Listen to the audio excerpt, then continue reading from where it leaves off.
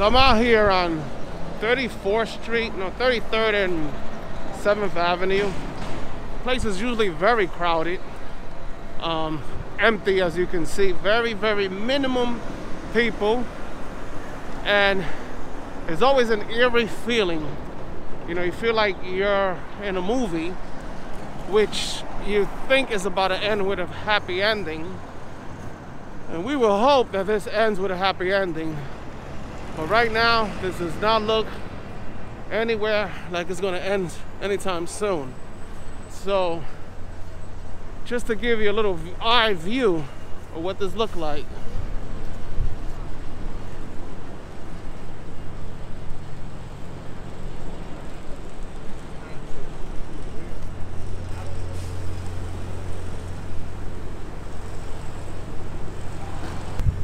On any normal, regular day, you would see thousands and thousands upon thousands of people walking down the street.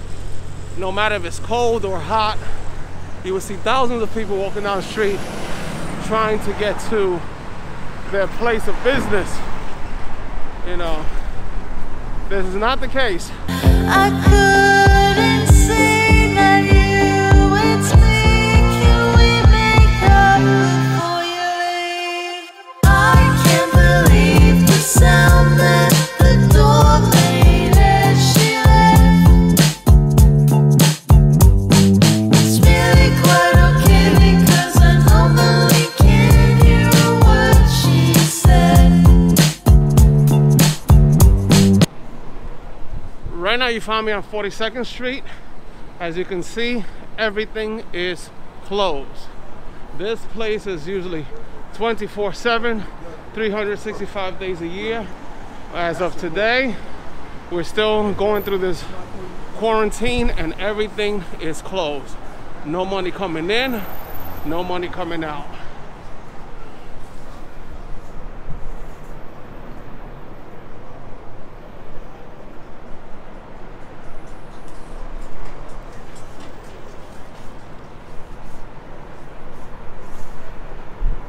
I couldn't say that you, it's me.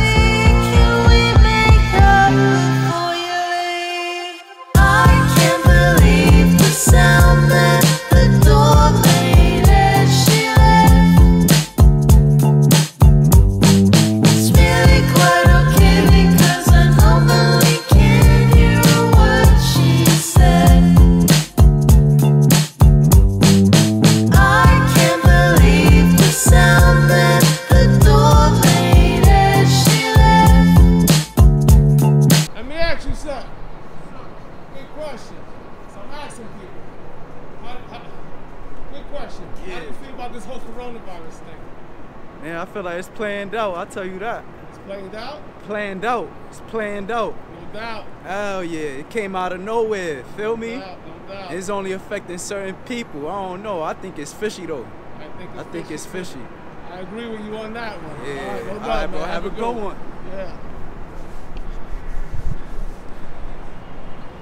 See, we gotta catch people out here in the street and see what they think about this whole thing. Like, you have individuals saying, it's planned out. They think this is fishy, this is sketchy. It just seems very questionable. You gotta ask yourself questions. You can't just take, what the media is telling you. You gotta ask yourself some questions and see, where those questions are gonna lead. And usually those questions lead all the way down the rabbit hole. You can't just accept everything you hear from the news. I mean, that's my view. I don't know what your view is, but that's my view. I'm just not hearing everything I'm accepting from the news.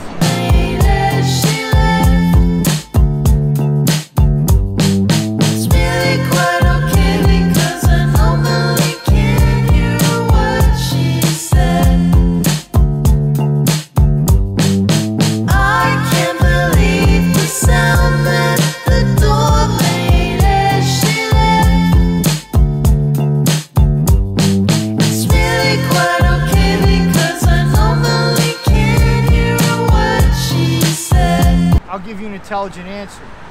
I don't live in fear, I live in faith. And I live my life. What do you say? What do you think? If God wants the COVID-19 virus to come and attack you and put your life out of its misery, it is only up to God's judgment for it to come and take over. If God says it's not your time to go, then it's not your time to go. My man said, don't live in fear. Don't live in fear. You know, which is a good thing. You don't want to live in fear. But I also say, take care of yourself. You know, do your exercise. Eat healthy. Don't stay home because, you know, we're in quarantine and eat everything in the refrigerator. So do everything in moderation. You know, your vitamin C, your juices, your natural juices. You know, as I say, you go back to the jungle, you think about things that people used to use in the jungle, and you can research it right online.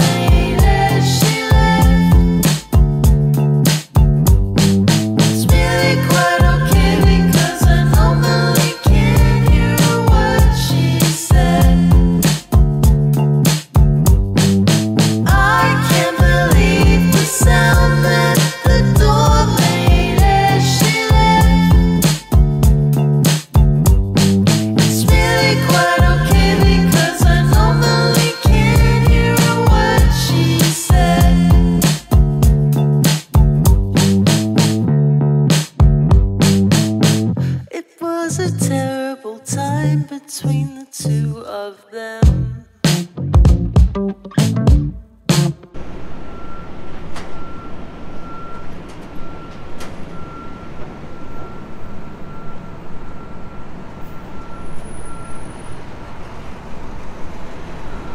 These stairs, those stairs are never empty, ever. There's always 1,000 people out here. Even if the stairs are closed, there's always 1,000 people out here packing this place up. So this is nothing to take lightly. You know, I said I gotta come out here and just record this. You know, just really experience this experience that people are talking about, how lonely this place is right now.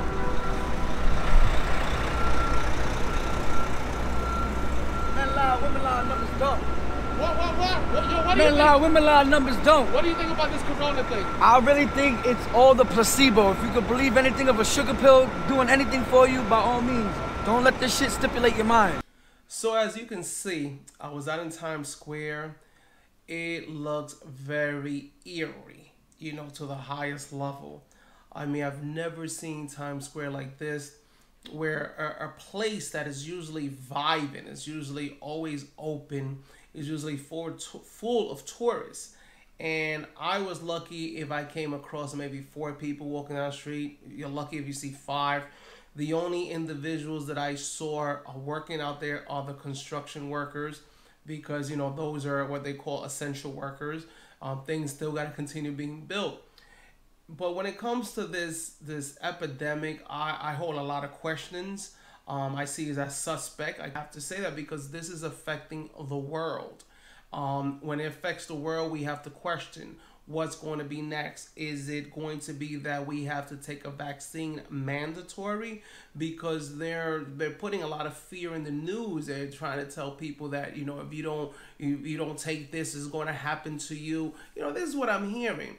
Experimental drugs, things of that nature. So watch how this may play out. They may say that you're going to have to take this vaccine in order to work, in order to go to school, in order to travel.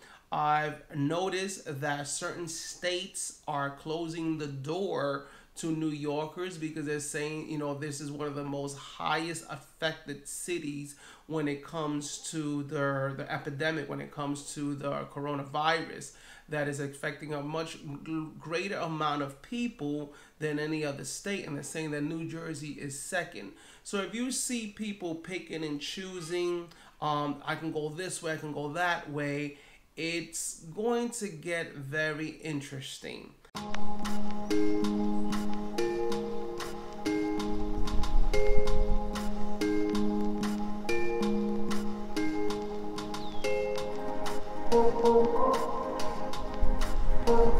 So one of the things I love is outdoors, like natural nature.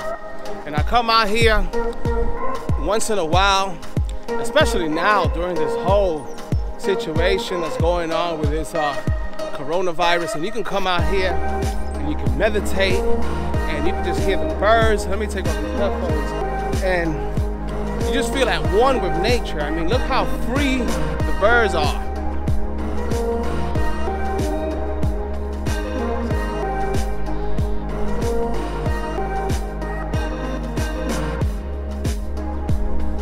I don't know if you can hear them, but they are definitely enjoying their freedom. This floor, it's a little wet, but it's doable. There's a nice little pond here. I can see I got my crystal on. This is called an amber. One of my good friends who is a gemologist sent me this. You know, I had called them and told him I want something for protection. I tell him exactly, you know, what I was looking for, something for balance, something for energy. And he says, I got the perfect thing for you. And ain't this beautiful? It's a beautiful piece, and I'm definitely grateful to him. But look at this.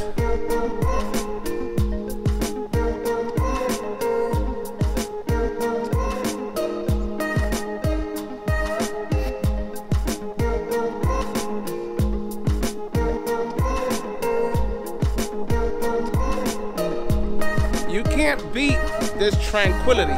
And, you know, with all this going on in the world globally, it just lets you know how important tranquility is, how important being at peace, you know, how important it is loving one another, not being so, you know, it's mine, it's mine, it's mine. And this is one of the things that this whole experience reminds me of. When individuals, they just want to, oh, it's all mine, it's all mine. They want to hog up everything, and they want to get caught up in just looking cute instead of trying to help one another. You know, trying to be there for one another, because in the end, you can't take nothing with you. In the end, is a value that you gave others, not just yourself. It's how did you show up for others? And I tell people, even those individuals that you haven't spoken to in a long time, it reminds you that life is short, that anything can happen. So those people that you haven't spoken in a long time, it's a good idea to reach out to them. You know, put those things to the side and just say, I was thinking about you and I wanted to give you a call. Just to let you know, take good care of yourself. You know, those words of wisdom. You know, you can say, you know, even though things have not always been perfect, just want to let you know that I have you in thought. Those words don't hurt anyone. And it causes a ripple. I always say a ripple in the universe, because that one person may be grateful. That one person, I always tell people, when you go to sleep, who are you? When you go to sleep, you're by yourself, and those thoughts that you're thinking is just you by yourself. No one else is there. So let me ask you, how are you dealing with all of this thing? Some may say it's a dumb question, but it's an important question. It's an important question. When people ask me how I'm dealing with it, I often tell people, I'm doing my best to take care of myself, as I always have. I'm doing my exercise. I'm drinking my natural juices. Meditating as much as possible. But exercise is important. You want to make sure that you build your immune system. This thing is a little muddy here. I wanted to walk here, but it's too muddy.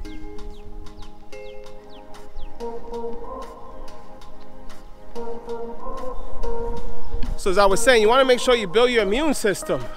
And how I do that, I take my vitamin C, I do my natural juices at home. A lot of people, you can Google different things that'll work for you, that are a benefit to you. And that's how I'm doing this. I'm taking my natural nature, I call it natural, but my nature walk. Things, whoa, this is a little wet, I just felt it. So I'm taking my little walk here, and I'm like, whew.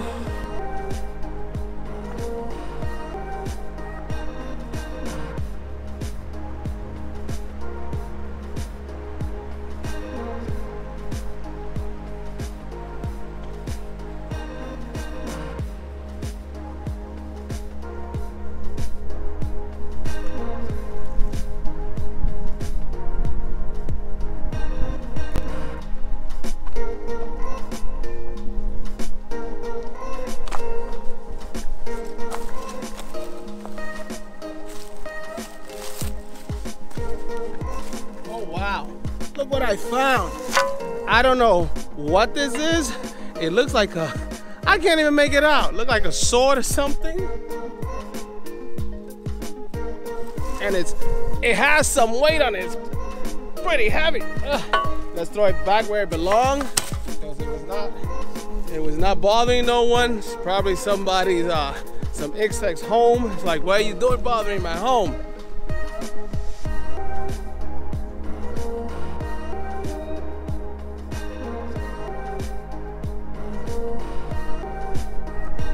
A beautiful butterfly enjoying nature.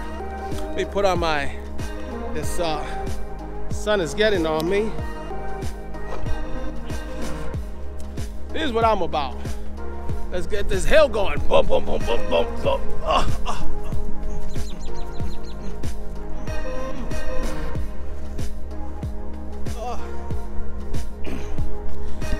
Someone asked me, what is the name of this place?